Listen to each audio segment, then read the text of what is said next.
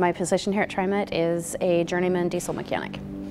I start here at 6 in the morning. I get my work assignment, which is mainly doing an inspection on the bus, changing fluids and filters and checking out safety items. We're constantly looking at the condition of the inside of the bus, not just the brakes and the steering and the engines. We're checking everything out, 3 shifts, 8 hours a day. I like to make sure that everything's safe.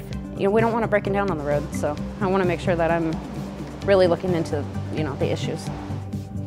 There's a lot of people around here who really do respect a woman in this field. We got a great family here. We're all looking out for each other and everybody has everybody else's back.